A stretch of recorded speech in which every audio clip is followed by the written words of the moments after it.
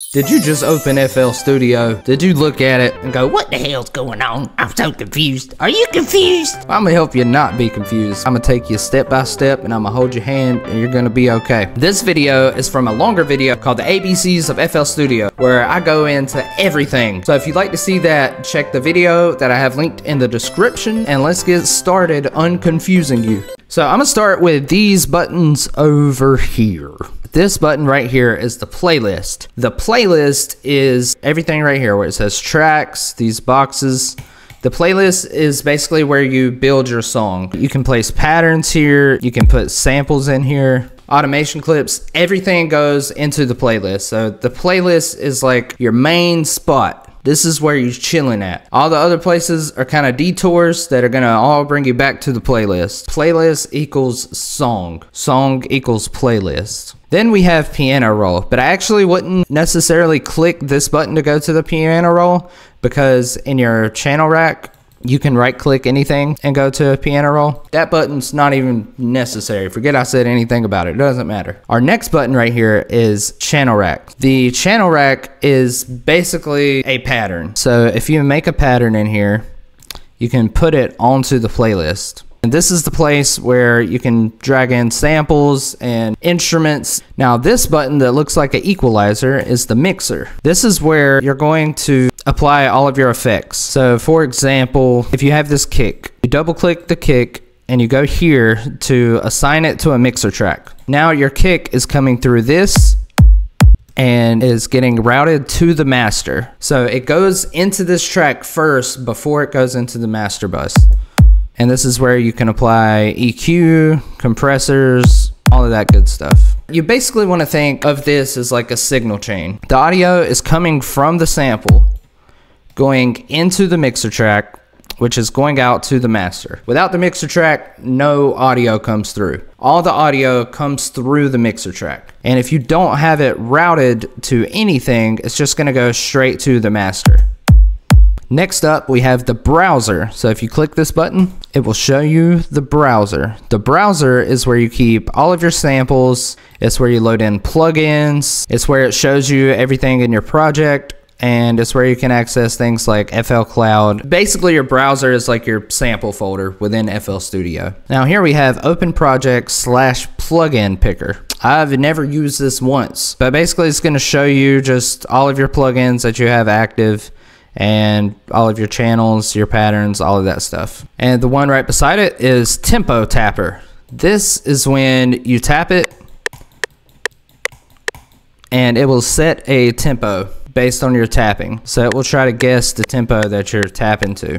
This is really helpful for whenever you're trying to make a song similar to another song.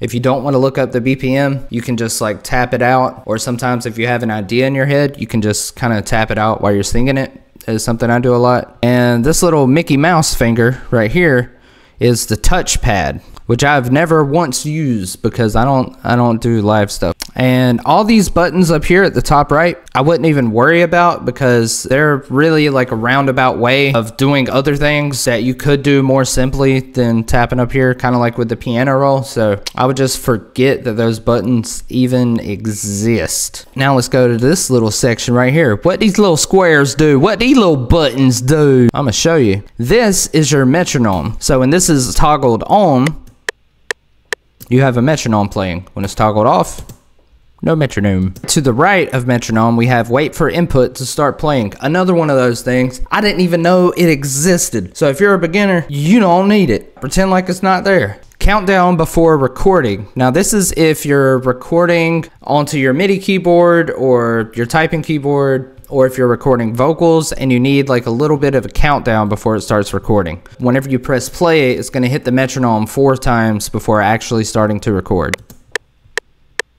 Blend recording overdub. This has been on since I've had FL Studio. I don't know what it does. I've never used it, so you probably don't need to either. I've been using this literally 10 years and I have no idea what that is.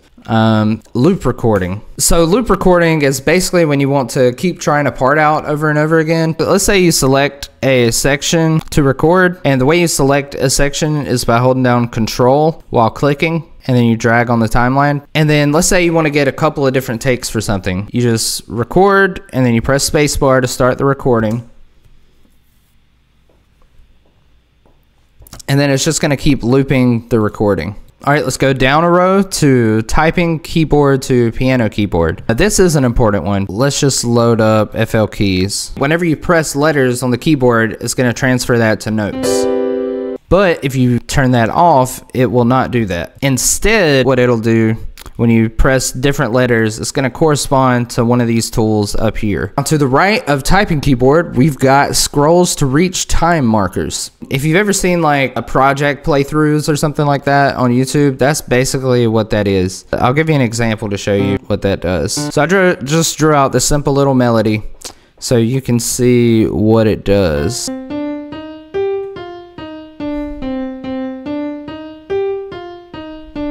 It's going to move the view of the project to match with this time marker. This yellow thing is the time marker, by the way. Step editing mode is the foot. It doesn't make any sense to me why you do it, but just in case you want to, is whenever you type out notes on your keyboard, it will put them into the piano roll. And then you can mess with them from there. And this paperclip is enable notes / clip groups. Decade using FL Studio. Have zero clue what that means, so I wouldn't worry about it. And the reason I'm telling you what to worry about and what not is because I could like research all this stuff and figure out what all of it means, but if you're a beginner and you want to use this to make music, there's just certain things that I think FL Studio made too complicated for no reason, and there are things in here I think you will never understand and never have to use. Also, multi-link to controllers. Maybe if you're a big MIDI person with a MIDI controller, maybe that's something that you would need to know. But you can just look that up on YouTube specifically, and I'm sure somebody's got the answer for that. I do not. So this little section right here is basically your grid and how it's going to map out the grid. If we put it to bar, you can see there's less lines. And this is going to basically be how what you put in snaps to it. So you see I can only move this sample by bar by bar. If I change this to beat, you get more grid lines, 1/4 a beat, more grid lines, and that basically determines like how granular you want to be. If you don't want it to snap to the grid at all, you can either click this little horseshoe right here, and so it goes to none, or you can just select none from this menu. But usually what I like to do is keep it on a beat or 1/4 a beat or whatever, and you can alt click to drag it around without snapping to the grid, and it'll just go wherever you put it. So let's go over these little doohickeys right here. This is the tempo, just up or down. You scroll up to decide what tempo you want, or you can right click it and you can type in a value and just set whatever tempo you want. Stop play button, that's self-explanatory. This tab right here, pattern and song. If you click song, it's going to play in the playlist everything you have there. If you click pattern, it's only going to play the pattern you have. So if we had like a little pattern,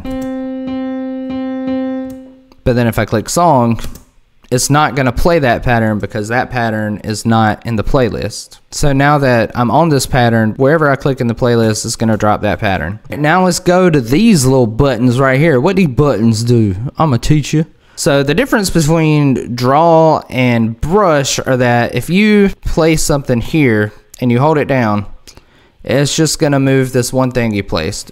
But if you use the paintbrush, you click it and you hold it down, it'll copy it and paste it. I usually use the paintbrush because it's just easier. Delete, that is basically just if you've got something in the playlist you want to delete, you use that and you delete it. Or if you don't want to switch between paint and delete, you can just right click anything and boom, there it goes. It go bye-bye. Mute. This is a really handy dandy one. I like this one. It's good if there's like an idea you had that you're not sure if you want to keep or not. You can just leave it muted without deleting it so you know at which point in the playlist you had it. Slip. Or I don't know what slip is. Alright, and this little box knife looking thing is slice. So that's basically just, let's say you want to cut this pattern in half. You just click, left click anywhere. You drag it down wherever you want to slice it at, and you slice it up. This is good for like doing vocal chops or slicing up samples and things like that. Select. This is just a multi-select tool, which I never use that though, because I try to stay on the paintbrush, and you can press Control and click, and that will enable you to select multiple things. I would just Control and click if I were you, but if you don't want to, you can use the select tool. Zoom. Trust me, I know this. The only time you're ever going to use this zoom tool is by accident, because it does this, and it just zooms it in all the way. But thankfully, you can left click again after it zooms in to get it back to normal. But yeah, I hate that thing. I wish it wasn't there. So many times I've accidentally clicked that. And the last one over here is playback. It just does what it says. Wherever you click, it's going to play back that spot. You can also do this in the actual channel rack as well. Like if you go to the piano roll, you can select playback, which is the same icon. And that's pretty much it, except for one thing I think is really important. If you need to undo something, let's say you place this here, then you place this here, and you need to undo one of them, you just press Control Z. That undoes one.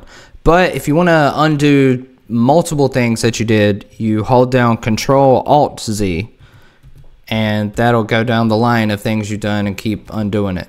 And that's pretty much it for the FL Studio interface. If you have any questions or I missed anything, let me know down in the comments. And if you want to see the full video going through everything on FL Studio, check out the ABCs of FL Studio, which is linked in the description.